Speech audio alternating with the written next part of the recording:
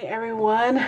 Today is May the 1st 2021 and it is Saturday evening. The time is now 9, I want to say like 9. Hello. So it's Saturday evening and guys, I'm angry, I'm upset. I'm angry at what is happening in Guyana. I have it's a righteous anger that is rising up in me because of what has transpired and what continues to transpire in the nations actually. The enemy's on a warpath. He's on a rampage because his time is short. We are in the last days. That is why I encourage you guys in every one of my videos. I try my best to encourage, you know, my viewers to give their lives to Jesus. Those who are thinking about it, stop wasting time and choose who you'll serve. Either you serve the Lord for the rest of your life, or you're not going to serve the Lord for the rest of your life. But remember that when the body goes back to the dust that it belongs to, the earth, our spirits live on, our soul lives on. Soul don't die, and you have to think about where you're going to spend eternity. Do you want to spend it with the Lord, or you don't want to spend it with the Lord? So that is your choice, and that is the most important decision that you will ever make in your life, beyond what school you will go to or what career path you will have or who you will choose, who you will marry, and all these things. And that is the most important decision. So I don't know if you have been paying attention to what's been happening, especially to women in Guyana. It's been years of, you know, domestic issues. It has plagued Guyana for years. It has plagued the Caribbean for years because I'm going to segue a little bit. Even in Jamaica, I've been, you know, keeping up with Jamaican news and stuff, and lately women and children and the elderly have been attacked and murdered. Like, the crime rate has gone up. And in Guyana, you know, there's always been domestic issues between husband and wife, boyfriend and girlfriend, with the boyfriends or the husbands always end up killing their wives and probably killing themselves, or trying to harm themselves, or pretending to want to harm themselves. And you know, this whole thing with Shauna, the crazy thing about it is that the Dover girl, I am familiar with her relatives, her family, because her grandmother and my mom are friends. We've known each other for years. I grew up around her grandma. I remember her coming to our house and stuff, and because her and my mom were our church sisters, so she was by us, you know, when we were home this past December. And I remember seeing her grandmother in the video with mommy, and you know, it's really sad to see what has happened to this young life, beautiful girl, and to see that her life was cut short in such a heinous way. And the people who are supposed to love her, you know, her boyfriend, he ran away. I don't know, no one knows where he is. And then her little sister, who's in custody, you know, as part of the, oh my goodness, like, and then her boyfriend's father, who they arrested him for aiding, you know, telling his son what to do with her dead body, instead of being a responsible father as he ought to be. When your son comes to you and tells you something like, oh, I shot and killed my girlfriend, you're gonna go tell your son to bury her, allegedly. What kind of nonsense is that? Some of these men, these big men, they feel like them and their children are friends. They're not being parents. They're not parenting their children the way that they ought to. And the Bible says to raise up your child in the way that he or she should go, so that when they get old, they will not depart. But some of these parents, they are so they're so slack. I thank God for the way that my mom raised me. Although she had to work, and it was her and God. I am really thankful for her strict ways and her no nonsense. It's only now that she's got a little she got a little older that she's a little softer, but my mom didn't play with me, and I'm thankful for it. But these parents, they playing around with their kids. He bailed out his son. His son was arrested at the age of 17 for having illegal drugs in his possession. You look at his picture, you could tell that he's one of them regular boys. There's some of those little Guyanese boys that like to operate like the foreign ones, the ones that live like they from New York or whatever. I don't know what type of I don't know how they perceive this place to be, but some of them act like that. I just saw a video of his music career, or he was trying to be a rapper, and it was all about violence and drugs and cooking up cocaine and cutting off your neck and shooting you and sleeping with your girl and absolute ridiculousness. And they're trying to tell me that this thing here is 19, is a teenager, a young adult. Look at this by face. Look at this by face. He look like he been there for like 40 years already. Anyway, they can't find me. He gone. I just heard a conversation between him and somebody in French Guyana. He begging the person to get him over there.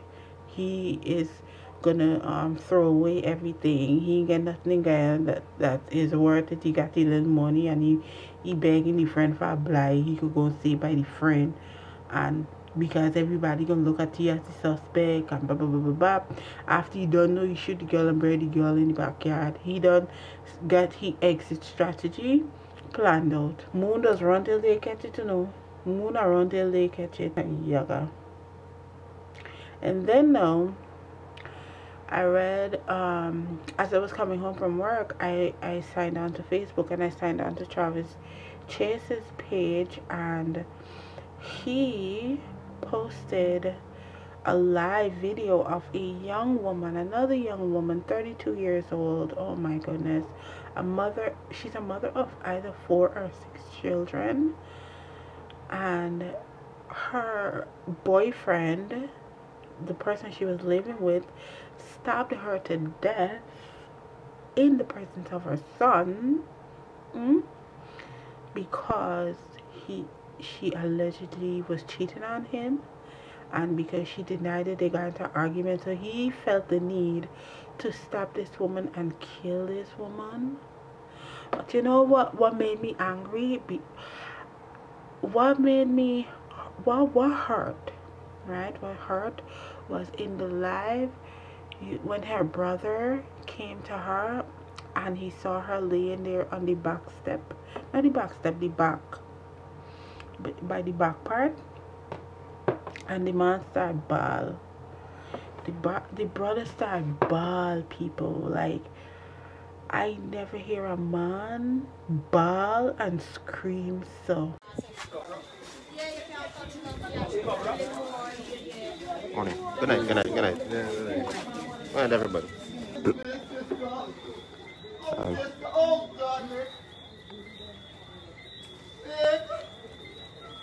And she's on the veranda there.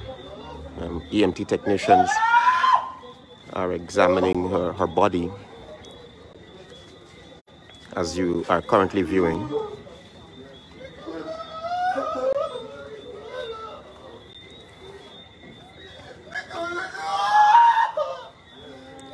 I do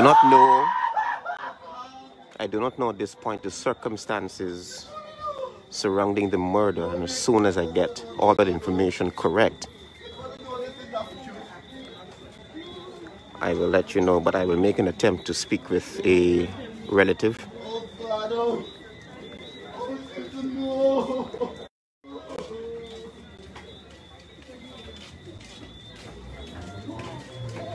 Police have arrived on the scene.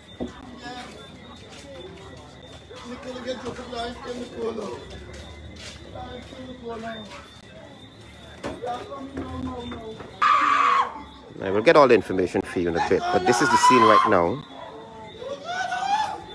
Durban Street. I'll get the correct address, everything for you in a bit. I will make an attempt to speak with a relative of Nicola.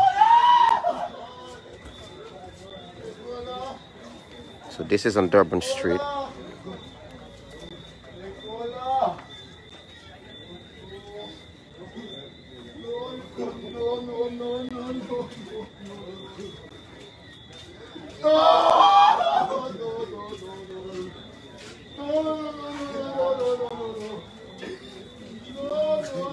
Oh, brother. Sorry about that, man. How old you be? 14. Oh, you're 14 years old, right? Yeah. You're 14. Okay, I wouldn't show your face because you're 14, right? Yeah. What's the name of the woman? Nicola Suwana Wilson. Nicola Suwana Wilson? Yeah. Tell me what happened. First I went downstairs, Speak loud. You went downstairs? Forget by a phone call. And then I hear my mother shouting. And then I run upstairs. Oh, it's your mother? Yeah. Nicola Suwana Wilson? Yeah. And then I tried to stop him, but then he continued joking. Who's he? My stepfather. Your stepfather killed her? Yeah. What's your stepfather's name? Lawrence Brummel. Lawrence Brummel? Yeah. Why he killed her? Why you think he killed her? I don't know. I don't really know. And then They had an argument or so? yeah. And then I tried to stop him and he go for joke me. And then I move aside. Then I try to stop him and he still continue joking and shit, joking shit. Coming to you live from 57 Durban Street Lodge, where 32-year-old Nicola Wilson was stabbed to death by her boyfriend, who is a plumber. And we now see it's pretty dark in this area, but some other family members who just got the word of the murder are flocking the scene.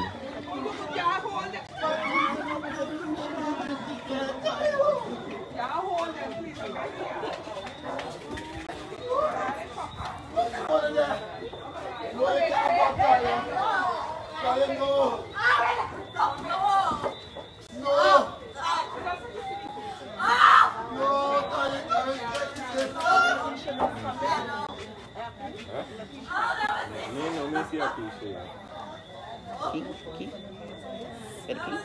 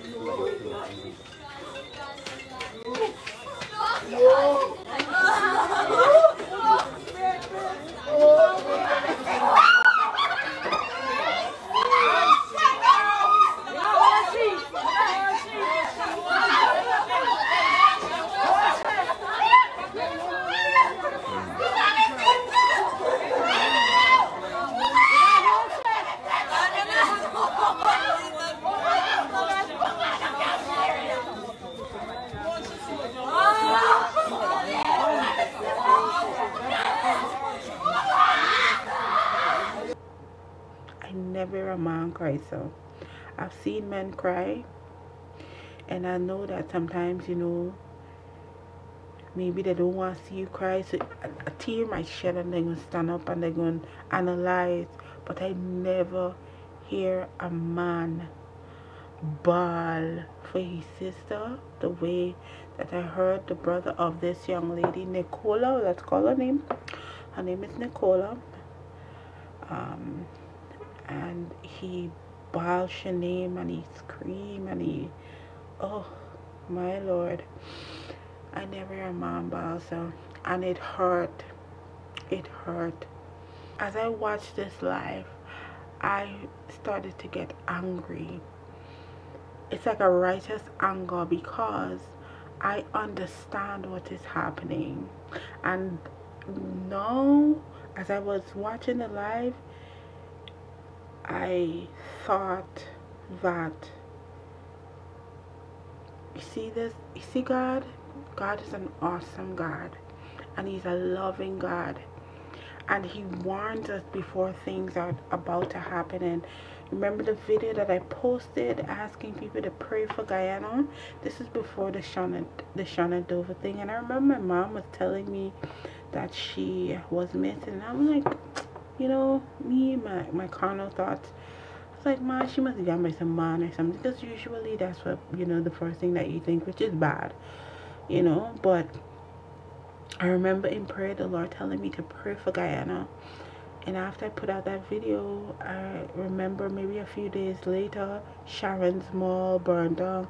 I saw a clip one day last week where on this page they posted one big fight. It looked like some part of Georgia, and then they put another clip with another fight between a man and another man, and then they post another clip with a fight with a man and another man. Then they showed this video of Sharon's mall burning down to the ground, and then they showed a clip of a video with a cop looked like they were chasing after some suspect and something. And I'm like, what in the world is going on? Like, in all this chaotic stuff, clip after clip, and then this situation, and now this situation. You know, many people would say, when is it gonna stop? Why are men like this? Why are men doing these things to the women? And you know, these are legitimate questions. However, we got to remember that we wrestle not against flesh and blood, but against principalities and powers and the rulers of the darkness of this world and spiritual wickedness in high places. I've been listening to Joshua Selman for the past couple of weeks, and it has been such a tremendous help in my life. And the more that, you know, I delve into get closer to the Lord and really focus on my Christian life and my walk with Christ, it's the more troubles that's happening in my life at the moment. And yes, I cried, I felt sad, I felt the blunt of it, but I'm understanding now that it's a spiritual battle that we are in. And this is why the Lord said to pray for a guy. And he told me to pray. And I put the video out encouraging other people to do the same. And, you know, I am calling for a 7-day fast for our nation. We ought to really consecrate ourselves before the Lord. The word of God says that if my people who are called by my name will humble themselves and pray and seek my face and turn from their wicked ways, then, only then, he will hear from heaven, forgive our sins, and he will heal our land. And Guyana, again, it's a beautiful country, but Guyana is plagued with so much evil. Evil is rampant in that nation, and the principalities, the powers, the enemy is having a field day, and the church is just silent. The church is focused on fame, and I'm not saying that everybody is doing this, but you know, had the church been more powerful, the enemy won't have his way the way that he's having his way in the country. That is what is happening, and that is why I'm so mad. I'm mad at the devil. I'm mad. And I'm calling for a 7-day fast. See my skin growing. I'm talking about this thing, my skin growing. I'm mad. We got to be serious as a nation. We got to be serious until Guyanese all over the world, here and especially home, until we humble ourselves before the mighty God and we call on him and we repent as a nation here before God for all of our sins, every family, every family, everybody. Until we do that, we're going to continue to ask, when will this end? Why is this happening? We will always have the when and the why questions. Let us pray. Let us pray. If this video makes sense to you, share it. I am calling for a 7-day fast. I'll talk to you guys later.